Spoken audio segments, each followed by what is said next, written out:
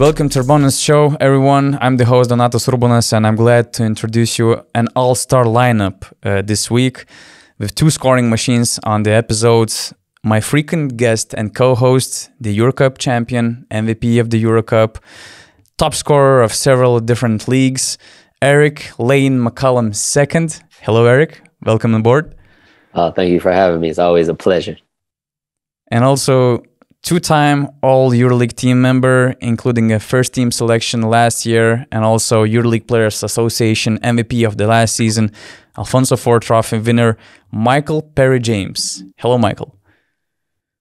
You got to say everybody's full name. I see. That's your lane. You go. That's weird. That's weird introduction. Yeah. Probably it was a long time ago when you heard that kind of intro. But yeah, Errick McCollum and Mike James are here on the show.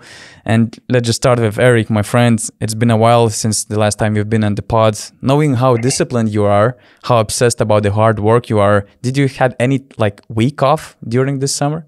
Not too much. As you get older, you want to stay in shape. You want to keep your things sharp. If you take too long off, I think it's just harder to get back into the flow of things. I just rather just stay in tune, do things to keep the body right, and kind of hit the ground running when I get to training camp, because you never know what you're going to experience. So for how many days, let's say, you stayed out of gym or waiting room or something? So I did about 8 days. I did nothing, and then right back to it. Started lifting and like a light ramp up, slowly progressed myself to get into the flow. I just feel like I hate the feeling of being out of shape, and then that pain, that hurt in your stomach and your chest. I don't want to experience that. So I just rather stay in shape. I like Mike's reaction. What's that all about? You're moving head like this. Because I didn't take no days off. Actually, Coach called me we talked maybe a week ago, and he was like, "You didn't take no time off?" I was like, "Nah, I didn't get a chance to." He was like, "Yeah, stop doing stuff." So he kind of got mad at me. I didn't take no time off, so I forgot to be honest. That's gonna be interesting season then. I mean, with you approaching it in your best shape, let's say. And talking about Mike, I mean, I heard that before, that Mike listens to our podcast, and I was like, what? I thought that that's dope, and I kind of got convinced about that after one of our episodes when Errick made some comments about Mike's height. Probably it was the topic about Jordan Lloyd, Elie Okobo, and Mike being on the same backcourt, and I remember Mike tweeting something about it, that he's 6'1" without shoes or something like that, right? And that's when I got convinced. And just a random question: why, Mike? Why are you listening to all these podcasts? Or it's just another random thing you like to do about basketball? Because as I've listened to our previous podcast, you just love to hit the random game, watch some Lithuanian basketball league game without knowing any player on the court, and just stuff like that. I just like watching basketball, honestly, and just hearing about basketball. I like hearing different takes. Because sometimes, you got your own, mindset and how you think about it. But then, when you hear somebody else's, point of view, you can, kind of see it. And then maybe that kind of helps you make a better point of view. I don't know. I just like hearing stuff. I like hearing people talk about basketball, honestly. What's for you, it's, let's say, hardest to understand, especially from our side, from European basketball approach? Because we kind of have a very different mentality, in the way how basketball should be played. There's always that fight, that clash between European and American basketball school. We have our own narratives, you have your own narratives, and it's kind of always intriguing to have all these conversations with guys from the United States, for example. The one that bothers me the most, I think, is just because it's always about me. I feel like people, if you don't win a EuroLeague, you're automatically not better than somebody else that has won one, even if he didn't do much to win it.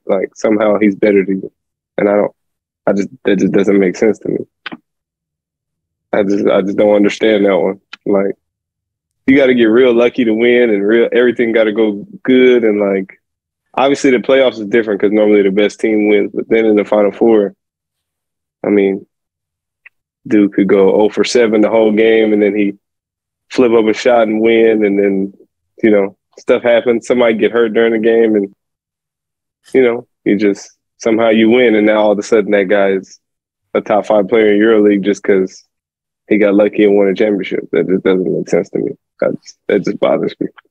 No, I'd have to agree. I think that that's the difference between NBA and, you know, playing in the US and playing overseas. I think in the US we can kind of evaluate someone based on the individual skills, the individual merit, you know, what they were able to do with what they had. And I think that gets lost in the shuffle in Europe. In Europe, people assume because somebody won a championship, it makes them automatically the best. But realistically, they probably had an extremely high budget. They probably had 4 or 5 other all EuroLeague caliber players and all those things. And when I watch the game and I assess things, I kind of look at, you know, what did you have with you on your team? Why was that so impressive? It's probably one of the reasons why I love Mirotic. I think he's an excellent player, but I would have picked you to be the MVP. And I said that just because Monaco being in that position, 1 game away from the Final Four, is something that doesn't happen, something that hasn't happened.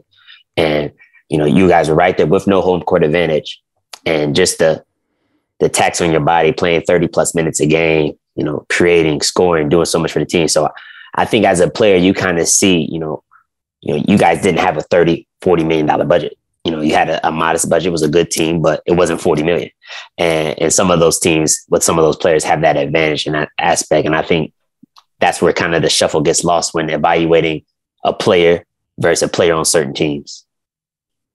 Yeah, I see your point, guys, because it's so hard to win the EuroLeague, actually, because if you look at the list of the EuroLeague champions, basically it's the same 4 or 5 teams, all these powerhouses, and it's really hard to make the roster of these powerhouses. So probably it's kind of unfair when we treat players by titles, especially in the EuroLeague, where it's so hard to win it. And it's not, in the most cases, it's not the series of the best of 7, for example.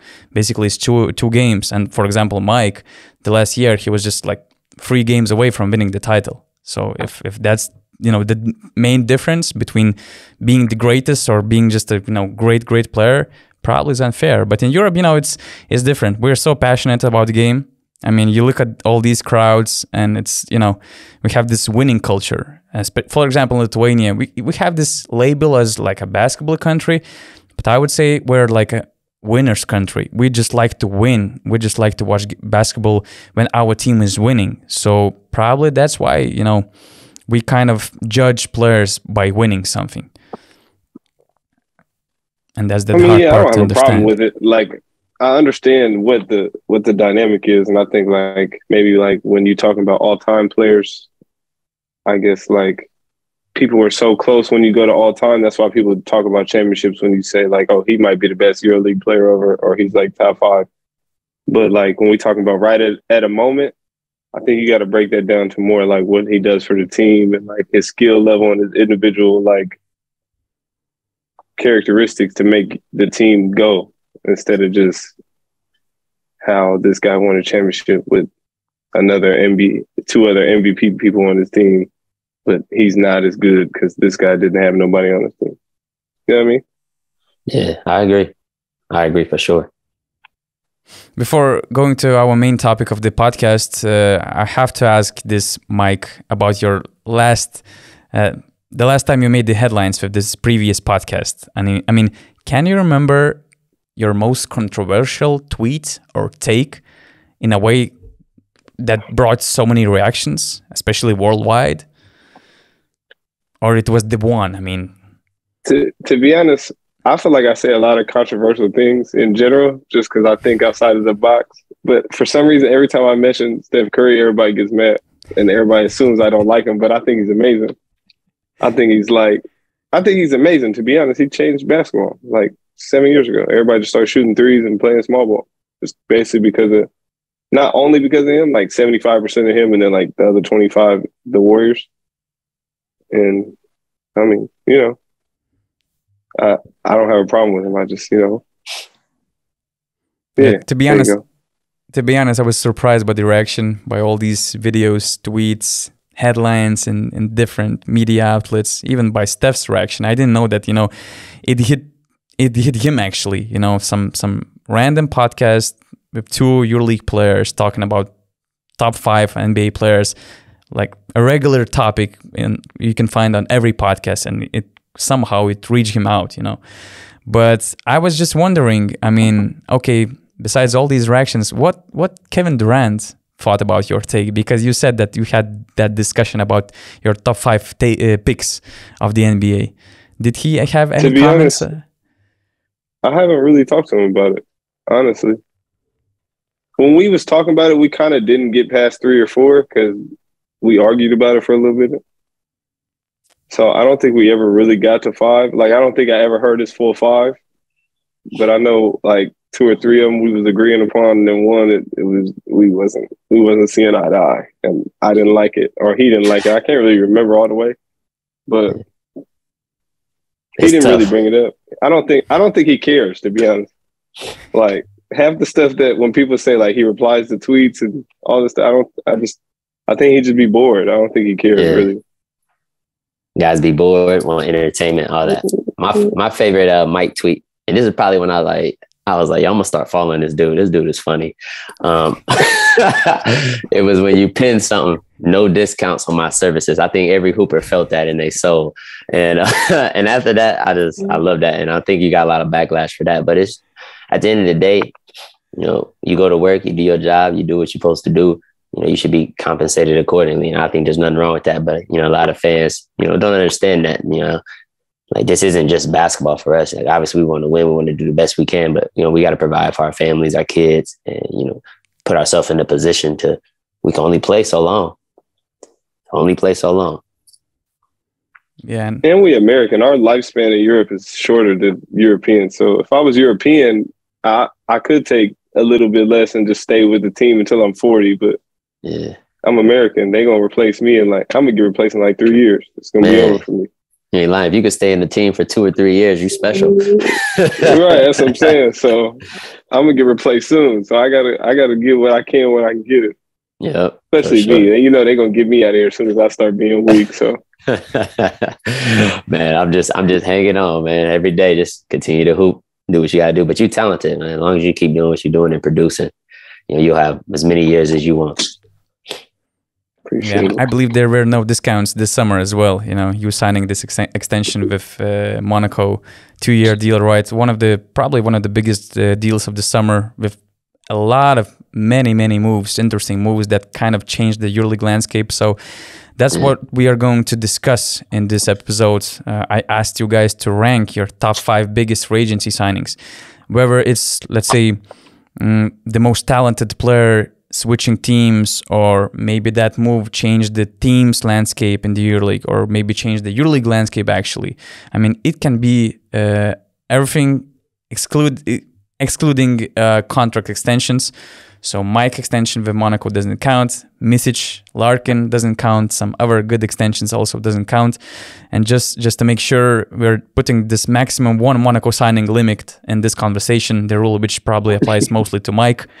So yeah, maybe we're gonna go one by one from 5th to 1st pick. Let's say maybe let's start with Errick, right? Who do you have in your my first top 5? My first guy. He's not flashy. His game is not pretty smooth, but it's efficient. He gets the job done. Will Clyburn, you know, a guy with experience. He's a two-way player. You know, he can go guard the point guard, the shooting guard, the small forward, the power forward. He's tall. He rebounds. And he provides something that FS was missing, a consistent, I don't even want to say a third option because I feel like it's disrespectful to him, but a third scorer, because I don't know who's 1, who's 2, who's 3. But when you add in a guy with that versatility, and if they potentially wanted to, they could go small with him at the 4. They could put him to lock somebody up, and he's going to provide that slashing ability. That's something that, you know, I think they was missing a little bit. You know, they had it with Larkin. You know, Misic does a lot of his damage from the perimeter, but with Will, you know, he's great in transition. Easy points there. He draws fouls. He posts up, you know, and he just gets it done. He's going hard, right? You cut him off, he's spinning. And he's getting to that move every time, and he's going to be successful with it. And they go for it every time, in and out, hard, right? But he's a guy I really like, and to me, he's the best 3-man in Europe. I'm so happy you said that, Errick. I can't wait to call him after and say somebody else said the same thing that I said. I'm so happy you said that. That made me so happy. I actually have Will as my top.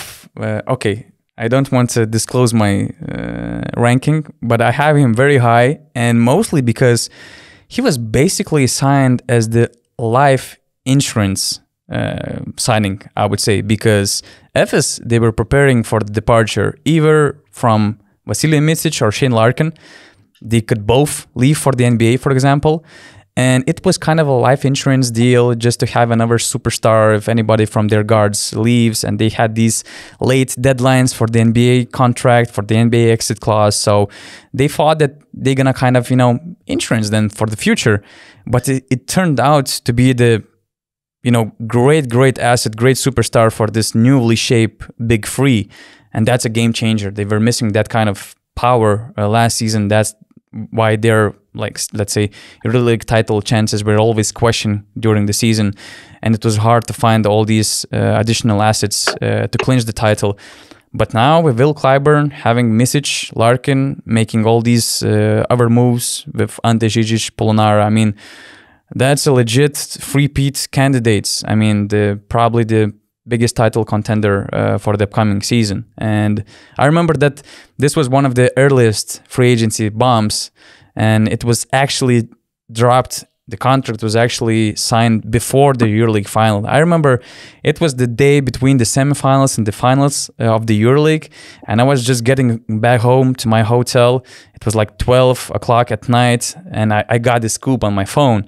I just couldn't find additional confirmations to break the news, and one of my colleagues from Turkey, Ugur Ozan Sulak, broke the news straight after the final whistle when Efes became champions. So it was a huge deal, and finally he signed for 2 years. From what I've heard, it's over $2 million deal. And what's funny that if the war didn't happen, if CSKA was still in the EuroLeague, he probably have stayed in CSKA Moscow because they were already working on a contract extension. But happened, situation is different, and he's joining Efes, and now they're just forming this crazy Big Three with Shane and Micic. So it's going to be huge problem for you, Mike, and guys from Monaco. Yeah, whatever. I hate Will right now. You just made me not like Will again. Now I think about it. I wanted Will to come to Monaco so bad, but I'm happy for him. Smart guy. I like Will. Good guy. You think you had any chance to bring him to Monaco? Because Monaco also made some big moves. I don't know. I mean, I tried to use my friendship as an advantage, but I don't know if we ever really had action or if I'm not in the front office, so I don't know what their interest was, or what the budget for him was, or anything of that nature. But I would have loved to play with Will again. I mean, obviously we all know how good Will is, so maybe that was just me just hoping for something right there. But I mean, I enjoy our team. I think our team's really good. So we got to see what happens when the ball tip up. By the way, one of the main questions about Clyburn's addition is how he gonna handle his different role in Efes. I mean, with Micic being a primary ball handler, Larkin being a secondary ball handler, taking a huge load on the offense, and there's Will. You played with him shortly in CSKA with some other great talents around. Do you remember how he was handle this role and how he can be successful with Efes for the upcoming years? I mean, I think the good thing about Will is he kind of can take pressure off of you, and he doesn't need the ball at the same time. He'll go get rebounds. He can push in transition. He can spot up and shoot. He can post up mismatches. So when we played together, I used him a lot. Just 1-3 pick and roll, see if they make a slip up, see if I can get a switch, use him to an advantage, try to get a double just to take pressure off of me. Like having somebody that big that can do so many things and take pressure off of a person like me who gets a lot of attention, it helped me out a lot just because he's just a different type of player. He's a different mismatch. He's harder to guard. It's harder to find somebody to put on him. It's only like there's not that many threes in Europe that can kind of move like him and are big enough to guard him on the post. So just using him as a mismatch and using his tools and his God-given ability to kind of exploit certain things was huge for us when we actually did get to play together. So do you have him in your top 5? What number are we at? Number 1. Number 1? Oh, yeah, he's number 1 for me too. Yeah. Good choice. Oh, Good we're choice. starting from the number one? Oh, that's where I was. I can switch it up. Okay, because he's also my number one. Yeah, Oh. because I thought that if he's your number 5, who's gonna be number 1? No, I he's was number one. surprised. He's number one. Okay. Okay, then. My we'll number get- 5 is a sleeper. I got a sleeper at number 5. I can't lie. Okay, I just made this up right now. But I'm excited to get to my number 5 because nobody is anticipating it. let's keep this intrigue for the end. So, okay, number 2. What do you have for your number 2, Errick? So for my number 2, it's a guy who really blossomed and matured to me. When he first came over to Europe, he was more offensive minded. Didn't really pay much attention on defense.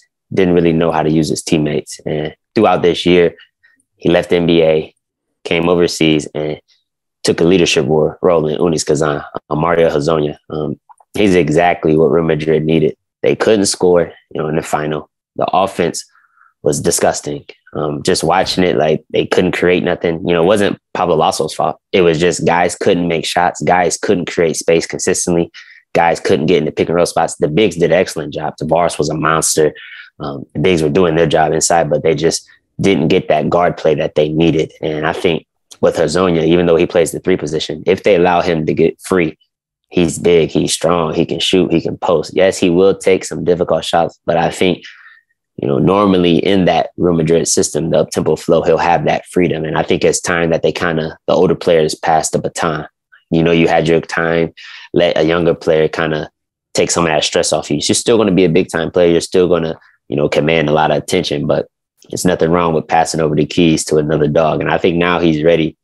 First time in Barcelona, he was just so young. But now what I've seen from him this year, I mean, he was going to work and he had Unix in position to make the playoffs. By the way, talking about Real Madrid, we saw so many guards, scorers, point guards switching teams or returning to EuroLeague. And Real Madrid, they signed Chacha, Sergio Rodriguez. I'm not sure about his role for the upcoming season. He might be a backup or he might share the same kind of, load like he did in Milan, which is good. But me personally, I kind of expected Real Madrid to make some big moves, either for Wilbekin, either for Mike, for Sheikh. Were you surprised that they kind of stayed with kind of similar backcourt like they did have the last season? Or Mario Hezonja now he's gonna embrace this perimeter star, perimeter facilitator role in the upcoming season? I think they're in a tough spot. It reminds me of the Olympiacos days when Spanulis was towards the end. You got a guy who's so highly touted. You kind of want to respect him and do him the right way, but that the team is not the same running the offense through him. And I think Sergio Llull had a great career. He's been a great player. He still has moments, it's flashes, but he can't consistently do it over the course of an entire EuroLeague season.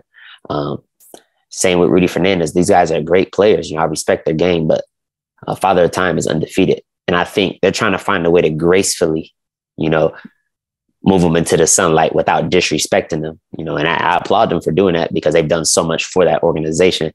But a lot of times Spanish teams don't sign American players unless they have a passport. So it makes it extremely difficult just because of ACB rules, how they kind of want to manage things. Spain isn't a place that always carries a lot of Americans. And some of those other countries, like you said, like those Turkish places, France, Italy, Greece, they always carry more Americans who maybe aren't passport holders of a European country. So I think that by them signing Hezonja, they were saying that we're going to give him a lot more responsibility. We've seen he could handle it with Unix. I think his supporting cast will be better in Madrid. I mean, he already has a guy like Tavares. He can play off of him. But I also think that to get guys like that, it's expensive. And they have expensive Spanish players. And they kind of don't want to get rid of them. So if you want a Mike James, if you want a Scottie Wilbekin, you're going to have to pay. And then you have to kind of give them the ball to do what they do. You don't sign a guy, pay them that money, and take away who they are.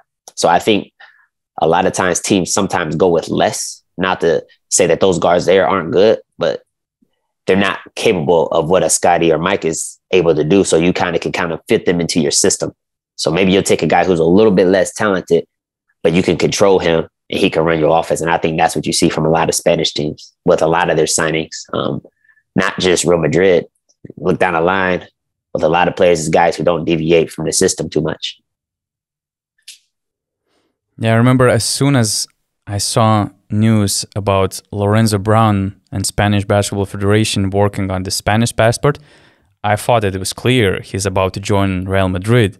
So he kind of surprisingly for me went to Maccabi Tel Aviv. I mean, talking about this passport thing, I mean, if he was, one of the candidates, I don't know, maybe you guys were also in the consideration of the Spanish Basketball Federation, but just to make things real, were you surprised about this situation? Extremely. Lorenzo? It's a no-brainer. I mean, if he gets that passport and Lorenzo Brown counts as a Spanish player, I mean, you have to take him. But, maybe he, got a better offer earlier from Maccabi. I know he'll have more freedom. I know he'll be more comfortable. I know he'll get to play his game how he sees fit. And I know he won't be playing 20 to 22 minutes a game, which is what a lot of Spanish teams do. He'll get the ball. He'll be the leader. And I think, he'll have that opportunity. And if he plays well there, he can always go back to Spain. You don't have to rush there. You have that passport now. So you have time. What do you think, Mike? The passport thing didn't bother me as much. I thought that once he got that, which is big for him. I mean, that's big to play to a Spanish team that has a lot of history and is going to be good because Spanish players are normally good. That would have made sense to go to Madrid, but I don't know if he gets the ball full time in Maccabi. I mean, they did sign Wade, so I'm curious, honestly, how Maccabi is going to fit both of them in. They're kind of similar in how they play a little bit. They're both kind of downhill. They're both not really 3-point shooters. They're more like pull-up mid-range guys. Yeah.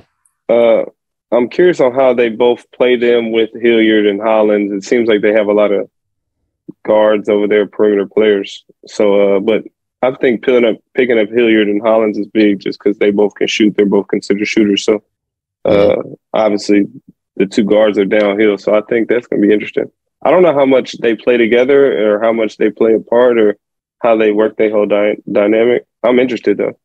They're both exciting. I thought they would both go to their own teams, but you know how that goes. I would play Wade off the ball more just because I think Lorenzo's a better creator. I think he's a little better in the pick and roll. I think Wade he can create, but I think he's better in a scoring situation where Lorenzo can kind of, at least what I saw this year, he was one of the top assist guys. He kind of orchestrated the offense. Outside of Hazonia, without him, he was kind of the centerpiece of how it went, the motion, how everything kind of connected. So it could be tough just because of the lack of shooting, but Hilliard was crucial for them signing because he also doesn't need the ball. He can get busy with the ball if needed, as you saw in Munich, but I've seen him in a lesser role at Cheska with you guys. And, he played the pin down, spot up shot role and, seemed to do it well. Stayed there 2 years. Don't know if he liked it or not, but, the team thrived and he did well. I don't think many players like using 50% of their game, but, the team was successful. Hey, Mike, how are you guys going to handle the ball in Monaco with Jordan and Ellie joining the team? That was a surprising move by the management, actually, to bring all these three great scorers, great guards on the same team. To be honest, because I knew kind of both about them before, obviously, most people did. I was a little skeptical at first because, I mean, I know Jordan kinda, not really as much, and I don't know Ellie at all. Well, I didn't know Ellie at all. And so when it first happened, I was a little skeptical on how it was going to work. I feel a lot better about it now after talking to both of them and, seeing their views on what's going to happen.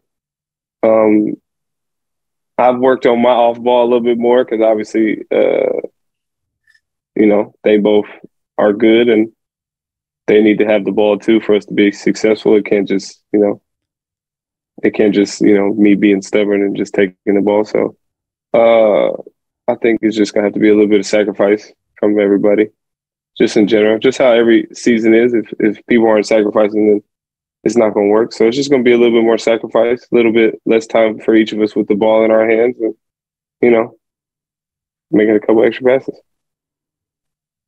It sounds so easy, right? Just sacrificing some things, just playing more off ball. But what it really takes, for you guys as a scorers to be more of off-ball players, to have these great scorers or ball handlers around you.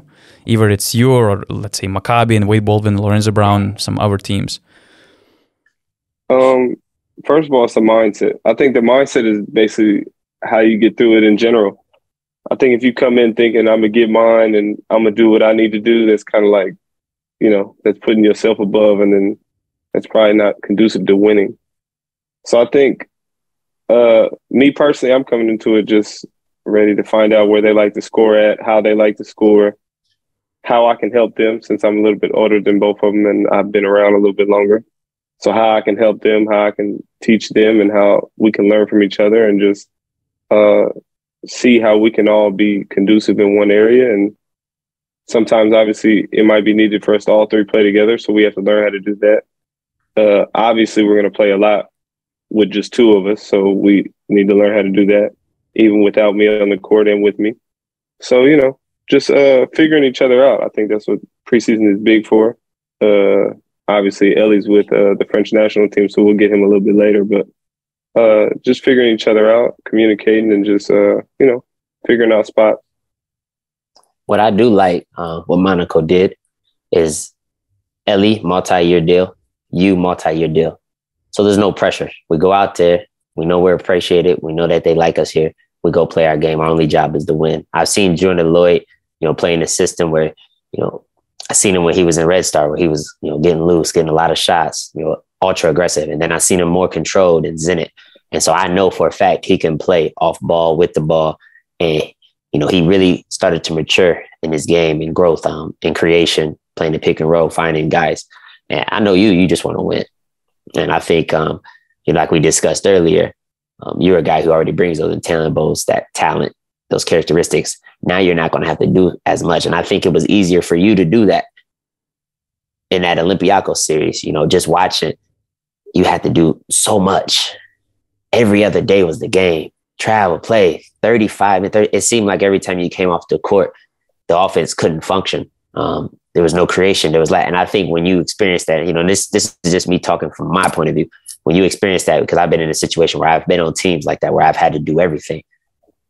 When you get help, you're thankful. It preserves your career, preserves your body, and allows you to be stronger, not just, in the fourth quarter, but at the second half of the season. And I think that experience was good, just to go through that and to see okay, I'm good. I was able to do a lot, but if I had one or two more with me, I could really, really make a difference, in this Elite Eight run and maybe a championship run. And I think that's what you see here now. Jordan Lloyd defends. He can guard the three. You're strong. You can guard one or two. That's not an issue. It's going to be, getting you guys flowing off of each other, playing with each other. I think crunch time lineups, I think that's the three I run with. I won't run that for a long period of time, but I think last 5 minutes of the game, 4 minutes of the game, that's what I'm running with, because you got three guys who create, who can dribble, who can play pick and roll, who can shoot, who can ISO. And now it's just going to be, y'all just going to have to D up. And I think now, since you won't have to carry such a large offensive load, I think you guys will have more energy to play defense. Yeah, I agree. Honestly, I'm excited. I'm excited to see the dynamic and just how it goes. Everybody seems excited on our whole team, to be honest. Yeah, and I love that Monaco tries to, to go that different path, to take that different path. Even the last season, they decided to bring you in September, Will Thomas, Bacon. They made some very interesting in-season adjustments. Now bringing Okobo, Lloyd next to you, some other great additions. I mean, that's how the, let's say, middle budget EuroLeague team should work, to take some risks, to take some brave, interesting decisions, because if you're gonna try to play like all these powerhouses, you're gonna lose on the court just because of the level differences. It's hard to beat them. It's hard to create these all Cinderella stories, and I believe it's gonna be very hard for you guys to repeat the success of the last year, because probably it's always easier to surprise everybody in the first year, but to be consistent on the highest level, it's tough. And especially with this EuroLeague, we see so many teams improving their rosters, investing even more in bringing great players. Partizan joined the tournament, Virtus joined the tournaments. All the other teams like Fenerbahce did some great rebuilding moves. It's gonna be tough, but yeah, you took a different path, and it's gonna be exciting. Without, it's hard to predict where you can see your team. Actually, you can see them fighting for the playoffs, but maybe you can see them fighting for the Final Four, just like the last year. So it's gonna be great. And I'll tell you what, John Brown on that backside, he gonna make y'all defense a lot easier. That boy is everywhere. The best pick and roll defensive player in Europe. It's not even close. I think him and Dante too is going to be athletic 4 or 5 that on defense is going to be hard to get by. Mm-hmm. Dante's kind of everywhere too, real athletic, jumps a lot. Blocking everything. No layups down there. That's going to be tough. Mike, did you have Hezonja on your top 5? Actually, my number 4 is Bjelica. I mean, my number 2 is Bjelica. Okay. Can you explain why? Reasons why? Last time we saw him, obviously he was MVP. And he kind of got, to a lesser extent, some kind of Clyburn in him. Like, he plays with the ball a lot. He's tall. He shoots from far. He's kind of difficult to find a matchup for him. And he's playing for a Tutis. And a Tutis, if you don't know, exploits mismatches a lot. And he puts dynamic players in places to make them comfortable and to make them be able to utilize what they do well. So I think he'll be in a lot of spots where he'll be able to take advantage, have mismatches, and be in places where he feels comfortable. And I think for somebody who's that good and just kind of dynamic and kind of a tough matchup to find for, I think he can find his niche in that role. And I think he's going to play well, but I mean, you know, the season always brings something different. And it's always hard coming back from the NBA to Europe to figure out your feet. But I think Tutis is going to give him a lot of responsibility. I think he's going to get a lot of just, you know, spaces to operate. And I think he'll have a lot of, you know, areas. Yeah, I've heard that. I mean, it's one of the most surprising signings, probably. And I know that many NBA people were also surprised as well. I mean, we saw some reactions from Warriors players because, you know, Bjelica could be a good fit in the NBA team, you know, NBA champions team. He was great, but from what I heard, you know, he was homesick. He just wanted to return to be important because we remember him as a playmaker. Maybe in the NBA, he's more of a stretch guy, you know, stretching the floor. In the EuroLeague, he was like, you know, doing everything on the court. So he just wanted to return, and it was about time to return because he's turning 34, I guess, during the season. So he wanted to keep some of his best years remaining in the EuroLeague for the title contender team like Fenerbahce is. So that was a surprising signing. I don't have him on my top 5, but for sure it was a great move by Fenerbahce.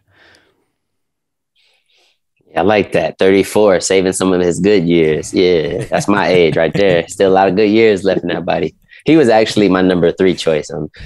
Anytime you're skilled and you play the 3 or 4 and you're big and you're automatically a mismatch, just because usually guys who are taller, who are athletic, who can move, you know, they're usually in NBA. So there's not a lot of guys who can check you. So even at 34 years old, you know, he was playing, you know, the best leader in the world. You know, he's a guy that can create his own shot. You know, you could even run some little pick and roll actions with him. You know, they have a smaller guard. I would even put him in a situation sometimes where he's the ball handler and you're screening with a smaller guard, forcing that switch. Guards aren't really good on pick and roll defense. They don't know whether to hedge. You know, they get in the way. You know, you got him in post-up situations, pick and pop situations. Have him screening for Scotty. Scotty shoots the ball so well. If you hedge, he's going to be wide open for 3. I mean, there's so many ways that, you know, like Mike said, Tutis will be able to use him. And so he's my 3rd guy. You know, I know he's been away from Europe for a while. You know, probably not used to the practices, the grind, the commercial flights.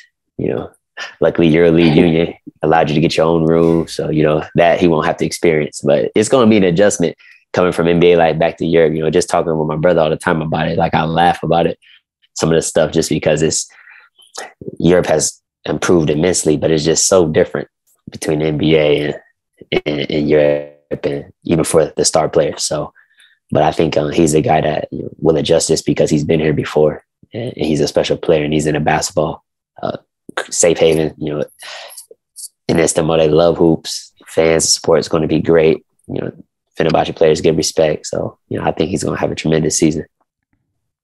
I have another Fenerbahce guy on my top 5, but I will start with my number 2 selection. And basically, he became a number 2 selection just because of the way he joined the team. And if your head coach of the EuroLeague powerhouse risks to meet you in the restaurant during some very good level domestic league playoffs, and if he takes you over one of the best point guards in the EuroLeague, I mean, he has to be good, and it has to be a tremendous signing. And it's, of course, I'm talking about Tomasz Satoransky, joining Barcelona.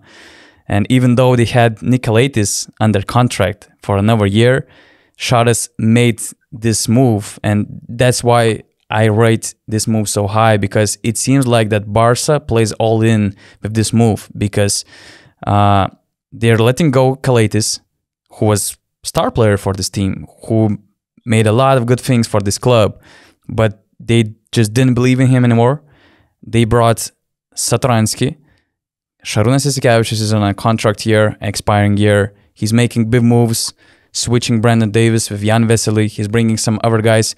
It seems like for me that they're playing all in. Satoransky is a bit different than Calathes. I think Calathes is a better creator and defender. Satoransky, maybe he's a better spot-up shooter. He's tall, he's over 2 meters, but he's not as good as in defense as Calathes, but maybe he's a better finisher. So maybe they will try to improve their offense by this way.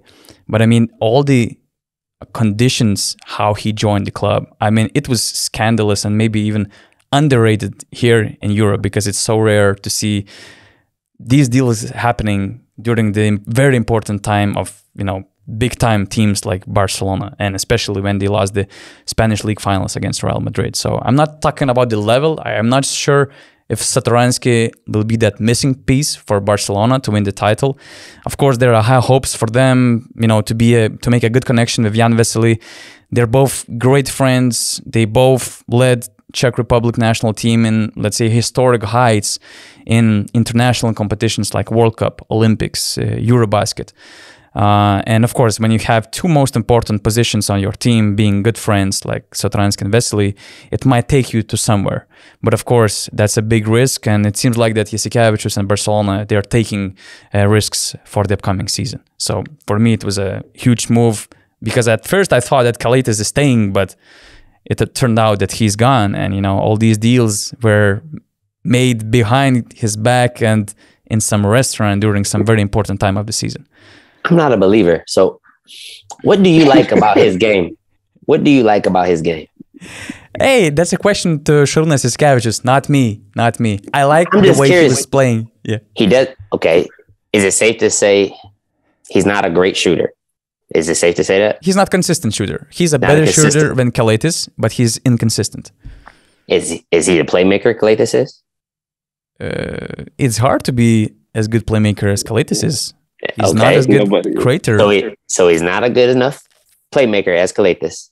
He's not as good a defensive player as Calathes.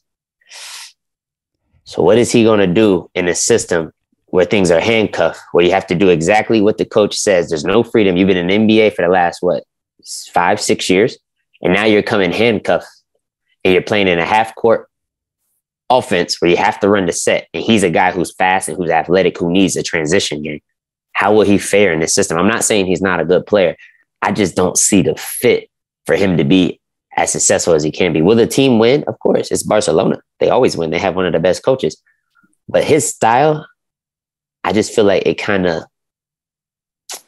bumps heads with what Šarūnas wants to do. So, I mean, it would be interesting to see, if he can improve that jump shot to make it more consistent, if he can, find a way to exploit his athleticism. I mean, we've seen it. Dante Exum, very similar player, did not look like that high lottery pick that he was, and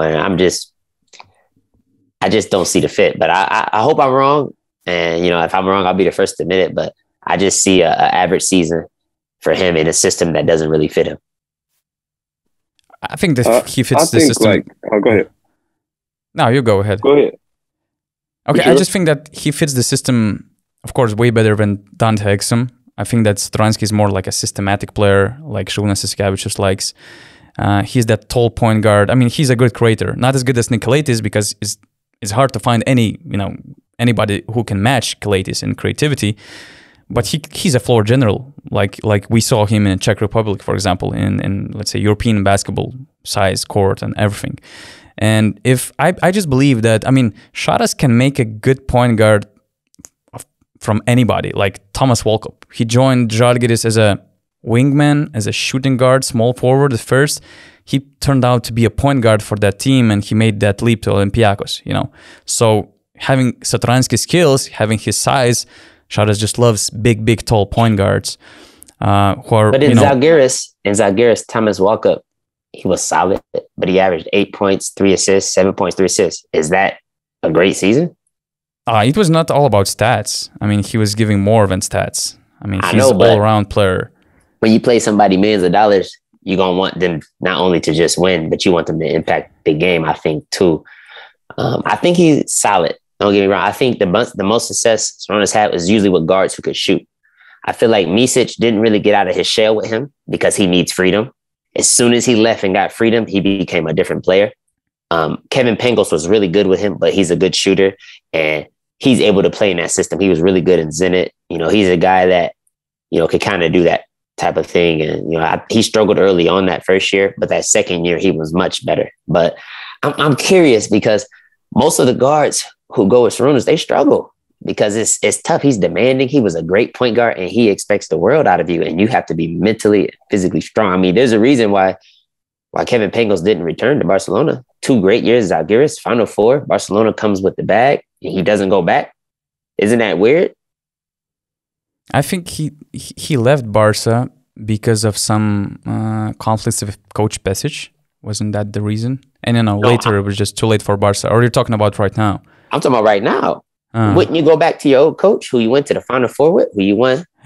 Was successful with? It's a tough situation because, you know, he had a deal with CSKA Moscow at first. So it's, you know, it was different for agency for him and Barcelona, I think. But I agree with you. I mean, when I saw them signing Satoransky, I was surprised because at first I didn't believe that he's about to replace Nick Calathes. Some people were talking that, Šaras just likes to play 2 big-time playmakers, you know, tall guys on his lineups. And I was like, okay, let's see what it can, you know, do about it. But when he's replacing Calathes, he has, as you mentioned, kind of the same limitations as Calathes did. So yeah. I completely agree with you that Kevin Pangos type of player would have been perfect. Best fit for Šarūnas Jasikevičius. Yeah. So yeah, in a way, I was surprised. But just talking about the whole outside noise, all the outcome, moving out your, you know, one of the biggest stars of the decade in the EuroLeague, moving out of your team. I mean, it was scandalous. So that's why I put him in the top 5. I'm not so sure if it will work out on the court, but, you know, if Šaras is making this move, maybe he knows more than us, something more than us. He sees something that he likes, that's for sure. We'll see. Mike, do you have anything to add? I think that move was less about Satoransky's fit and more about Nick's inability to fit in that system. I think that's just the wrong system for Nick. Nick needs freedom. Nick needs to run up and down. His inability to hit pull-up jumpers makes him better in transition to where he can get people trying to decide if they need to go under or over the screen, and then he's quick enough to get by you with that first step. And if he plays in any 4-on-3, 5-on-4 situation, I mean, Nick's maybe one of the best passers we've seen in EuroLeague, so he's going to make a good decision and make a good pass. So when he's in transition, being that tall, being not as slow as he would seem, and being able to make good decisions, he's perfect for a system like that, like he had in Panathinaikos, where we ran up and down and he can pass to people, shooters. He had lob threats. But when you slow him down, you take away half of his creativity. And even though, you still probably got one of the best passers, he'll make good decisions. His inability to make pull-up threes at a consistent rate kind of handicaps your offense if you're just going to slow down the whole time. Because then we can wait for him under screens. We can make a decision. Okay, we're just going to go under, and Nick's going to beat us, instead of in transition trying to make a quick decision. And maybe you go over that time and he gets by you, and now he get a layup. Then if he gets a layup, he might make a pull-up three because he got confidence now. So I think it was more about his inability to fit in Barcelona's system. And Satoransky already had been in Barcelona with Vesely incoming. I think it was just like an easy person just to pick up. I think he could fit better. Maybe he's more prone to shoot and pull up, catch and shoot threes, since that's kind of what he did in the NBA. maybe he's more ready for a slow down pace. Who knows? But I don't think, in general, I don't think Satoranski's a better like individual player than Nick, but maybe it's just a better fit than Nick because I think Nick was probably the worst fit I've seen in Barcelona. He looked like he was miserable. He looked like he wasn't having fun, and having played with Nick for 2 years and knowing how he is, it just wasn't the same Nick Calathes I'm used to looking at every day, that crack jokes, that's always smiling, that's running up and down the court, that can always get you a triple-double. So I think that was just, it's less about Satoranski's fit and more about that Nick was just the total opposite of what they needed, to me, anyway. Mm-hmm. Do you like Nick playing for Etudis in Fenerbahce? I mean, yeah, I think Etudis is less about a system and more about what the players he has and how to make that work. So if he goes to Fener with Bjelica and Scotty, 2 shooters, Nick is going to thrive. I mean, anything up tempo where he got shooters, and if they have a lob threat, I think Nick is going to be. They got lob threat. I think Nick is going to be. Devin Booker, Jonathan Motley, they got the lob threat. Devin Booker is a freak. I think Nick will be is a perfect person, and I also think that Barcelona is going to miss a little bit of Nick's defense on the ball. I think part of their defensive presence this year was that Nick is a good defender, and he can kind of muck up the point guard being so tall, being 6'5", 6'6". He's bigger than most point guards. He kind of gets in the way. He's got good hands. He kind of makes up for the fact that maybe Mirotic doesn't move his feet as well on pick and roll, so he can get back. You know what I'm saying? So I think they might miss that a little bit too. Obviously, Corey's a really good defender, so he can kind of cover that. But they kind of saved Corey for wing and put Nick on point guard, so they had 2. So I don't know how that dynamic is going to work, but obviously he's a great coach, so he'll figure it out. But yeah, I think Nick will be perfect in Fener if that works out. I don't really know their situation. I try to stay out of my friends' business until they tell me, so I don't really know what's going on. Yeah, so Errick, you mentioned you had Bjelica as your number 3. Yeah. Right? Yep. Mike, what do you have in your top 3 next to Bjelica and Bill Clyburn? Just Monaco. Just the Monaco signings. I'm going to just put all of them at 3 and just explain why I like all of them. And I don't want to pick one individually because I feel like they're showing favoritism. Yeah, I like John because he's going to bring us energy and he's good for us. I think we needed another defensive presence. Just in general, another smart defender, clever. Mormon adds experience and another person who can shoot, play some post defense, kind of post up when we need him to. Jerron was first team all Euro Cup. I haven't seen much of him play. I tried to watch some highlights and some games of him. He looks pretty solid, decent shooter. Obviously, Ellie and Jordan, we already talked about. They'll help us out a lot this year. We have a young French athletic person that we signed. I think he'll help us out just because adding French players to your roster, especially when you have to play in domestic league, is going to help. And my young fella, the point guard from Asville. I don't know how to say everybody's name correctly, so I'm not gonna mess nobody up. Matthew, right? I'm just gonna say. Is it Matthew? Matthew Strazel. Strazel. It's one of the 2. I didn't really want to mess it up, but I like him actually. He plays hard, fearless. So I think our summer is going to be 3 for me.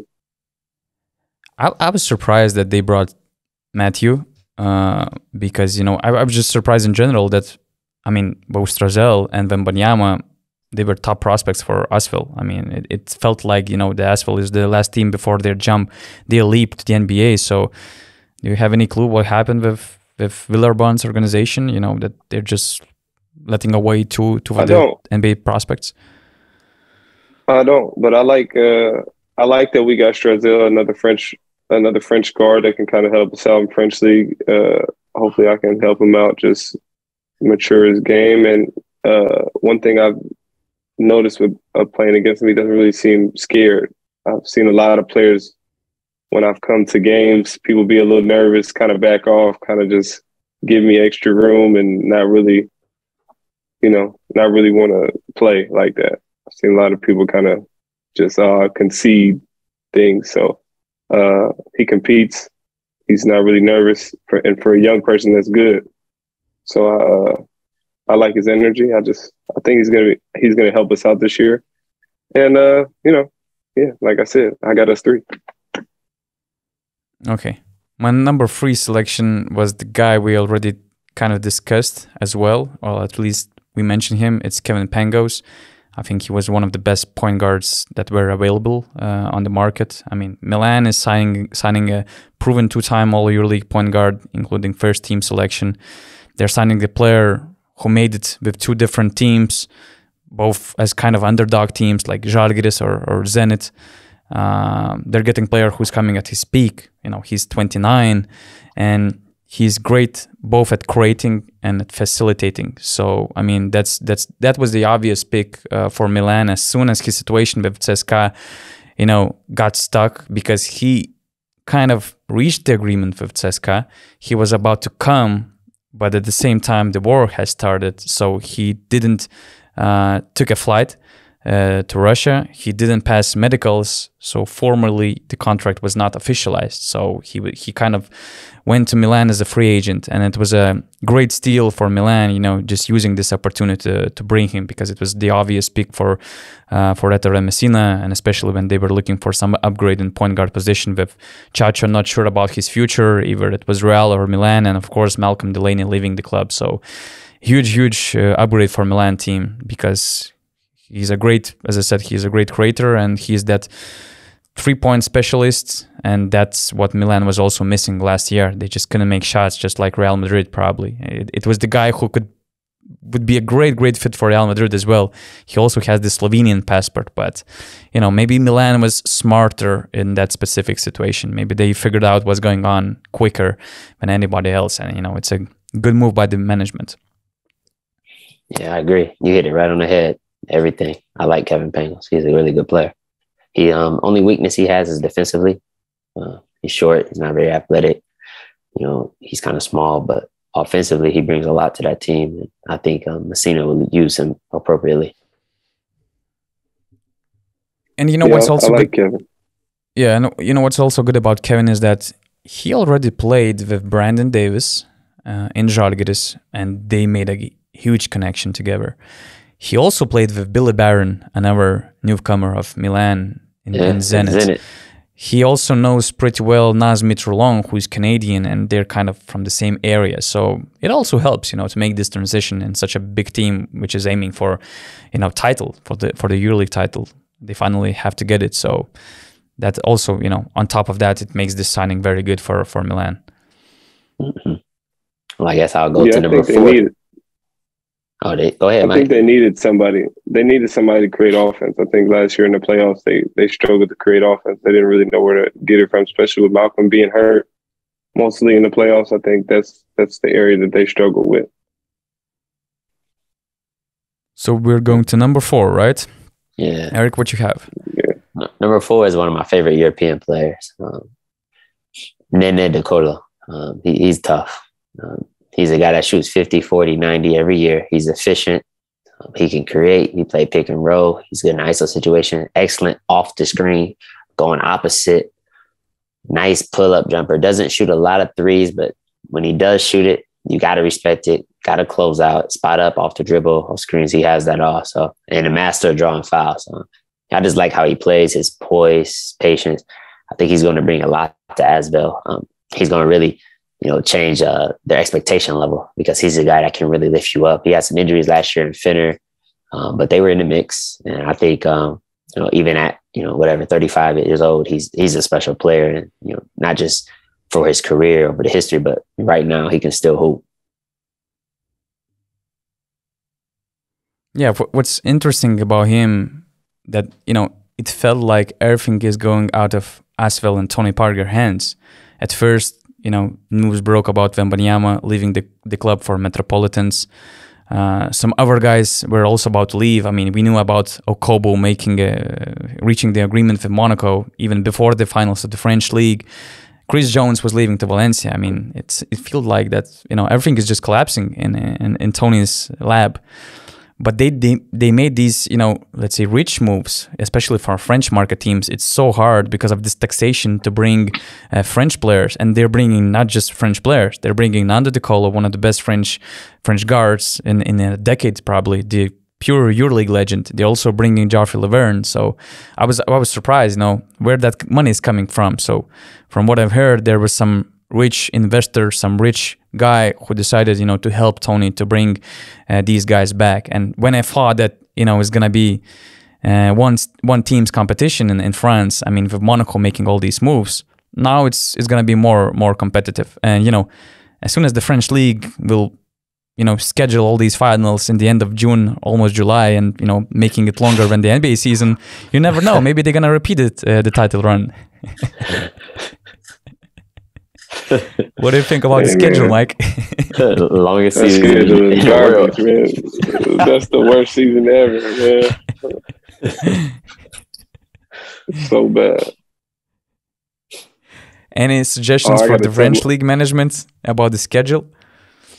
They just need to shorten it somehow, man. We was playing one game a week when nobody else was playing. We was just still playing one game a week. We need to figure out how to get two games in a week in some weeks, especially these early weeks when we're not playing EuroLeague in September. Get us 2 games in there. Get us 2 games a week in the first 2 weeks real fast. Like, there's places where you can make up games and squeeze games in, and I think they just don't do a good job monitoring that. I mean, it's just too long. It's just too long of a period of time to be playing. Like, I shouldn't leave last week of August and get back the last week of June. That doesn't make no sense. Like, that's just too long to be away from home for everybody. Everybody, you need time to recover. First of all, you're supposed to have like 2 weeks off, and then you got to ramp back up for the season. And like, if I take 2 weeks off, it's like second week of July. So basically, I get like a month to work out. I don't even know if I can get better at anything in a month. Like, I at least need 2 months to get better at something, to work on things, to make my body right for the summer, for the season. So I just think they just need to rethink that. I mean, yeah, just imagine if you were playing for the national team. I mean, you would be on the training camp in the late of July. So it's just awful. The calendar is just awful. I talked to Kobu already. He was like, "Yeah, I don't get there till like the 16th." I'm just like, "Yeah, I don't." First of all, I don't know how he's coming to a new team. I don't know how he's supposed to get chemistry with us and fit in, especially since he's going to be a big part of our team. So I don't know how he's supposed to get comfortable and then fit in and learn personalities, learn everything. And I don't know when he rests. When does he get rest? Like, when does he like make sure his body is right? Does he just take those first 2 weeks of season off, I guess? Like, when does he come into the team? Like, when does this happen? So I just think the whole dynamic just needs to be looked at a little bit, just for the players' sake too, because the offseason, I think casual fans just think we go home in the offseason and do nothing and we just want to be on vacation. But a lot of professionals who play a long time use the offseason to get their body right, lift weights. We got a lot of nagging injuries that we had all season, knees, elbows, fingers, all type of stuff. We have to get all the way healthy, make sure our body is right. And then we would like to work on our game to get better and to like improve so we can, I didn't do this very well this year. I need to work on this. So, I mean, just for a good product in general, just for the best product, for healthy players, for people to get better, for a better show, a little bit more off season would be my suggestion, but I don't make decisions. I believe CG McCollum and Kevin Durant has a lot of questions about the international basketball calendar, right? How would you guys move, this national team thing? How would you work on the schedule? I mean, is there any like sample you would go for? I think maybe, like Mike said, finding time to put double weeks in there. I know it's tough, but you can find a way. A lot of EuroLeague teams will probably be upset if you do that during the domestic play, but they have enough players to where, they can give maybe some of the younger guys a chance, or, they have those deep rosters where you rest maybe the main guys who are on a heavy minute load, and you play some of the younger ones, and you might lose a game or two, but it would just make the domestic league more competitive, and it will be good for the local leagues because local players will be forced to play more minutes. So that's a positive of it. I think maybe shortening those cups or those playoff series. In the first round, you probably don't need a best of 5. You kind of know what to expect. You can just do 3, 3, 5 and get up out of there. I think there's different ways. You don't need to play a best of 7. I think those little things can kind of speed up the process. Okay, so and the game in between in playoffs too is bad. We was taking like 3 games in between when we was playing Asheville. We'll play like on Monday and like Friday. It's like, all right, we need to do a day in between Monday, Wednesday, then travel, play Saturday, Monday, Wednesday. Okay. That would make sense. I hope that decision makers are, listening to this podcast. But anyway, getting back to our selection, my number 4 pick would be actually the guy we kind of also discussed in the beginning, talking about these big time scorers who are also dependent on the team they have around. And I think that now Scottie Wilbekin is in the ideal situation, to show off his full potential, because probably for the first time in his career, he's playing next to experienced winners who are now willing to help more, who are now more of a helpers, and also, players who are seeking for something in their careers. I'm talking about Nick Calathes. Probably it's hard to find a better backcourt pair or the point guard or the, let's say, next ball handler next to you than Nick Calathes, and also Nemanja Bjelica with his shooting ability, with his playmaking ability, also helping Scottie, to share this workload on the offense. And on top of that, you have Dimitris Itoudis, let's say a consistent coach for you, because Wilbekin in Maccabi, he went through a lot of coaches, a lot of heated situations, and I would call it a kind of toxic environment in Maccabi. I mean, with all this crazy pressure from the fans, from the ownership, it's always something going on in Tel Aviv, and it's really hard to focus on basketball. And I think that, Fenerbahce is also a difficult place to play basketball, but I believe that it's more about the process. And these pieces next to Scottie fits him more than in Maccabi. So still, there are question marks. I think it's a big challenge for both organizations, for both sides, because for Scottie, it's his, very good opportunity for him to make this A-listers tire in the EuroLeague, joining, for example, Mike James and Shane Larkin as the best scorers in the EuroLeague. At the same time, for Fenerbahce, they also feel pressure. They're rebuilding after 2 very difficult seasons, and especially the last one where they didn't even make the playoffs. And for the budget, for such a high budget team like Fenerbahce, it's a disaster. So they cannot accept any failures, and it's not going to be easy. A lot of new faces. Coach, as we said, he's joining the club just after the national team competition, the EuroBasket. He's with the Greek national team. It's not going to be easy. But for Scottie, probably, for him being at his peak, it's a very, very good opportunity, to establish himself, to leave some legacy behind him in the EuroLeague. And I'm intrigued where this move will take Fenerbahce and both Scottie Wilbekin. I think this is his year to show that, just to show something different than what we've seen at Maccabi. I think maybe he can complain about sometimes the structure of what was going on, like the hectic with the fans and the coaches, but this year probably he don't really got much excuses. This is the year for him to take the next step, to be a leader, to be more than just a guy who puts up numbers and affect the game in multiple ways. It'll be interesting to see how he fares with that. Obviously, we know he can shoot, he can score. It's just, I'm looking forward to seeing if he'll take the next step, like you said, just to see how he does it and how he handles being like on a superstar team in a superstar role. Errick, do you believe that Scottie can take them to the Final Four, for example? It's always tough when you get a new team together. It's your first year assembling, trying to get the pieces right. Not only just a new team, but a new coach. So that means for everybody, it's a new experience. So you got to have an adaptation process. You just got to hope that you can kind of weather the storm until things click, and they will click. Sometimes it takes a month. Sometimes it takes 3. Sometimes it takes to January, February. But you need to weather the storm until you finally figure out the offense, until you finally know where guys like the ball, what they like to do. I love that they paired him with Nick because it take away those playmaking duties. It seems like in Maccabi, he was torn between, do I go get buckets or do I go create for my team? So you was getting like, some games you would see the explosive scoring, that some games you would see him struggling sometimes to be somebody that, you know, he wasn't. Now I think here he'll get to be himself. You know, he'll get to be a high scoring guard who can create sometimes. And having Nick there, it just alleviates that pressure. And some games it's just going to allow him to get buckets because you have probably the best passer in Europe, you know, one of the best pick and roll players there. He's going to get some spot up shots, easy opportunities.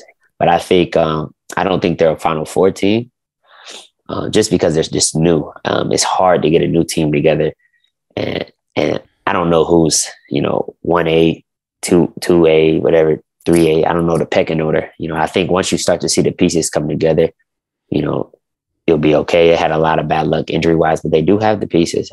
I think Jonathan Monley will help them. I think Devin Booker's excellent in the pick and roll. Belitza, like everything is kind of setting up perfectly for him to make that run. Are they capable? Are they talented? Yes. Just that first year is tough, but you know, when you have Itudes, you kind of automatically go to the Final Four. So if any time happens, this is the year because, you know, he's like a Final Four magnet, you know, wherever he goes. So let's finish this up. What number are we on? 5. Number 4. We just finished with number 4 now. Yeah, you didn't do 4. Mike didn't do you didn't do 4. Yeah.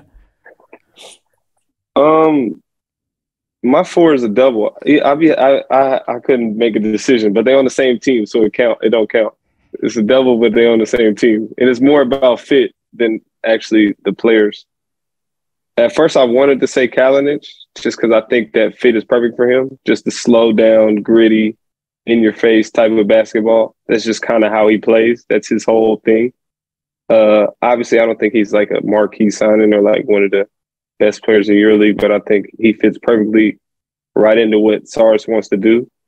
Spot up jumpers, playing hard defense, in your face, kind of just being who he is, kind of like the pest that he is and has been all in EuroLeague. And with that same tone, Vesely there, I think that's kind of how Saras wants to play. I think Brandon Davies wasn't exactly how Saras wants to play. I actually think he fits better in Milan. Just how they want to play. I think Brandon Davies will do better in Milan with they kind of play a little bit faster sometimes. And and I think he'll get a little bit more love from Kevin Pangos and a little bit more freedom to shoot a little bit more jumpers and be a little bit more dynamic. In Barcelona, I think being Vesely a little bit more structured, he'll help a little bit more on defense, being taller and more athletic. If he could stay healthy, I think those two for Barcelona fit perfect with exactly what he wants to do. So I think not really as much as just like a top 5 best player signing, but for the fit of that team, I think that's perfect for them. Mike is cheating throughout the entire podcast, actually. But okay, I've been cheating the whole time. Yeah, I appreciate it. You're the guest, so we can make some exceptions, you know. But that's a good pick. Actually, I took Nikola Kalinic as one of the best under the radar signings because everybody was talking when Barca made all these moves with Vesely and Satoransky. Everybody was talking about them. But for me, I think that the position and the strength they lacked the most was at the small forward position. And it was the Nikola Kalinic type of player they were missing the most because what Saras really loves is the size and the low post game. And Nikola Kalinic can both score from the low post and also create from the low post. And if you remember the years when Žalgiris surprisingly made the Final Four, Edgaras Ulanovas was a very important player for Žalgiris, and Nikola Kalinic is even way better presence on the low post, and he can offer a lot more, like playing pick and rolls, making spot-up shots. He has this big size for defense. He's physical, he's tough, and really wanted to play for Barca because from at least what I've heard, he took Barca's offer which was less than 1 million euros. And from what I've heard, he even had better financial offers than that. But he just had this big desire to play for Barcelona. And at least one of my sources told that it was the only team he was about to leave Red Star for. So, I think it's a great move for both sides. And he will be maybe even way more important than these two marquee signings like Vesely and Satoransky we already discussed. And, taking into consideration for how much money he was signed, I just think that it was just one of the steals of the market. But anyways, it just goes beyond the top 5 topics. So let's wrap this up. Errick, my number 5. Yeah. My number 5 is Brandon Davies. I really like him. I think in an up-tempo offense, he'll be even better. He has a really nice mid-range game. He's a 5-man who shoots over 80% from the free throw line. And I think what Milan has been missing is like that kind of different type of big man that blends well. So you go in with Kyle Hines, you have that defensive-minded guy, team-oriented, does all those little nitty-gritty things, intangible things. Now you bring in Brandon Davies, you have a guy you can go to the post with. He can manufacture a bucket. He can draw the foul. He also has the ability to pass out of the post. You know that he's a good partner, as you said earlier, with Kevin Pangos in the pick and roll, whether it's rolling, whether that's hitting the short roll on the mid-range jumper, and he can occasionally step out and hit the 3. So I think, you're going to see Brandon Davies in rare form. You're going to see him motivated, and you're going to see him thriving, in a place where, he can be 100% of who he is as a player. Yeah, I agree. I have him on my top 5 as well as the number 5 selection. One of the most versatile centers in the EuroLeague. And I think he can offer a lot more than he did in Barca. I mean, it was said that he was negotiating both with Barcelona and Milan. And one of the key things why he didn't stay in Barca was that they didn't, let's say, accept his request to offer a 3-year contract. And I know that Barca people were kind of surprised that he signed with Milan for 2 years. But to be honest, I think that he just didn't feel himself in Barcelona. And even watching his body language on the court, he was just different Brandon Davies. And I got the same feeling like Mike did with Nick Calathes, for example. It felt like we were just watching the different player. And he was not as good as he was seizing before the first year with Charles, where he was just killing some games. Probably you remember very well the series against Zenit St. Petersburg. He was incredible. So I believe that he can still bring that level in Milan with Kevin Pangos, with a different coach, different environment, just a bit different type of game and mentality of the team. And from all the centers, I mean, it was a big market for all the centers. I counted at least 12 teams out of 18 who were looking for starting centers. The rest of 6, some of them, they were looking or at least exploring options like McCollum, Latinov. So it was a big market for centers in the EuroLeague. And I think that Brandon Davies was probably the best center acquisition. And once again, Milano did a great job by acquiring Pangos and Davis. Just perfect job in the summer. Yeah, my 5 is also Davies, honestly. I think basically for the reason that you guys said, and I kind of alluded to with my number 4, is just that I think he's just going to fit better in that system. The only thing I really worry about with that team is at the center position, they're a little small.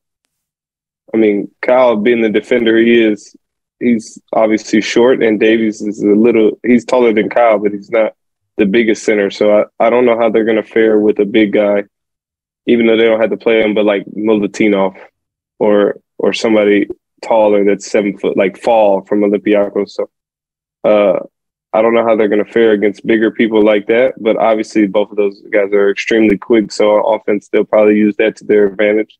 And both of them, especially Kyle, are great at defense. So I think they'll figure out a way, but I'm a little worried about height with them, but I like the signing. Yeah, now it's kind of, funny because it seems like they're missing Terzuski type of player. He just left for Japan, and he is that big body that they might need for the upcoming year. Who knows? Maybe they're gonna do some signings. True. And that's all, right? That's all with our top 5 it selections. It was a long segment, though. It was 1 through 5. Yeah, and just let's fast track the other 2 topics. First of all, The sleepers I already mentioned, Nikola Kalinic, my best under the radar signing. Who you got as some kind of sleepers in this free agency? For me, I have Jordan Mickey of Bologna. I think he hasn't been mentioned at all. No one's really been talking about him, but he can play the 4 to 5. Excellent shot blocker. He'll be top 3 shot blockers in the EuroLeague. And he gonna need to block a lot of shots because he gonna have to make life easier for Milos and Bellinelli, for defending the rim. But you're gonna see him play the short roll, posting up. He can shoot the 3.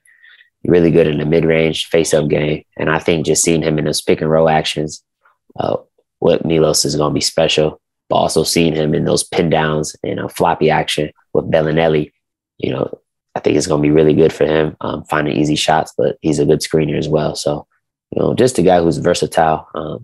He has that physicality of a 5, but that skill set of a 4. And I think people are going to really see how good he is. So, be interesting.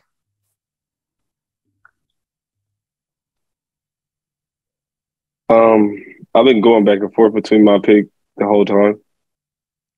Yeah, I'm gonna say Keenan Evans. It's okay. I should cheat, but I'm gonna say Keenan Evans, and I'm gonna say that just because I normally judge people when I play against them, and when I played against him, I felt like he was a little timid because it was his first year, but he played hard and he guarded well. He had good athleticism. He seemed like he was figuring out how to pass, working on his jumper, and I think this year, being in Zalgiris and getting more of a bigger role and having the ball a little bit more, I think it'll be interesting to see if he takes another step. I think he has it. I think from what I've seen when I played against him and when I watched him a lot, I think he can make another step, and it'll be interesting to see if he can put it all together because I think he has the athleticism. I think he has the drive. He plays hard. He's around, and he just played under Scotty, who's been around, who's scored. So playing under somebody like that all year, you get to watch, you get to take in information and try to learn. So I think this will be the year for him to try to put it together and a team more surrounded by him and more, as him as the focal point. It's actually so hard for rookie EuroLeague point guards to enter the league and, to be consistent, to be solid. Because if you look back at the previous season, Keenan Evans actually was probably the best point guard entering the EuroLeague. And now I like your pick, Mike, because you can see how Chris Jones stepped up in the last season after his Maccabi experience. He was playing alongside Scott Wilbekin as well. He went to Asvel, and he was a very important piece together with Okobo. So, yeah, we are from Lithuania, so we hope that Keenan Evans will show his full potential here in Žalgiris because he will have the keys of his team. So who knows? He might be the next, let's say, bloomer like just Chris Jones was. Yeah, and what about EuroLeague rookies to watch? Your most favorite rookies to enter the league this season? Yeah, for me, it's a clear choice. Jonathan Motley, just a beast on the interior. You should get some percentage, of promoting him entire season. So he's the clear one, right? Like he's a guy who can really score, who can post up, face up. He has a lot of versatility, and Atudas liked him so much. He signed him when he went to Fener, so that's clear. But the one that I think is really a sleeper that people won't pay attention to, I think is Darius Thompson. I think Baskonia was lacking a lead guard who can create, who kind of plays for the team. He showed that he can shoot the 3. He's extremely athletic. He's about 6'5", and he's really good on defense. I think that's what people are going to see. Like he reminds me of Perrier Henry, not as creative with the ball, a better shooter, more explosive. And I think like that's a legit sleeper that people probably, kind of forgot about when they start to look at the signings. But Baskonia got a really good player, and he's going to make some noise. That's why teammates love you so much. I mean, you just keep promoting them all the time. Hey, if you play good, if you play good, I'm gonna tell the truth about you. I'm gonna let them know. If you play bad, I might not bow mouth you, but I'm gonna just be quiet. Okay, Mike, who are your choices? For newcomer, Andrew Andrews. I knew you were going to go him. I like his game, too. He's tough. He's from my hometown. hang out with him in the summer all the time. Really good. I think he had an explosive year this year with Bursa, and what they did, kind of like Monaco, a big sleeper. They really did what they had to do this year. And when his teammate left to Cheska, I think he got a bigger role and got to show more of his game. And I think that's just going to continue in Pana. He's been working hard this summer. I think, he's a versatile guy. He's kind of big. He can shoot. He can score. He can pass. He's a solid defender. I think in the right system, in Pana system, hopefully if he gets a chance to have the ball a little bit and be a focal point, I think he's going to be successful. Okay. As I said, it's going to be an exciting season with many interesting rookies, with a lot of interesting transfers, which changed the whole landscape of the EuroLeague. I just have the last question for Mike, because in Player's Choice podcast, you mentioned that until your experience with CSKA, you didn't play with an all EuroLeague team player, let's say, and that's why it was so hard for you to win titles, to get more recognition and more respect in Europe. For example, if you're GM and as a player you have all the money in the world and you had a chance to pair up with some of these superstar players now or even before when you were playing a few years ago, who would be that guy based on your, considering your personal admiration for the guy, your connection, or the potential fit on the court? Somebody I haven't played with, or somebody I haven't played with? Yeah. Who haven't I played with that I would like to play with? You know what? I would like to play with Vesely, honestly. Okay. Why is it like that? Mirotic would be fun too, actually. Yeah, pick and pop would be deadly. What about a guard or a wing? Oh, Higgins, easy. I like Corey. I love Corey, actually, to be honest. He could go both ways, driver, good catch and shoot, great two-way.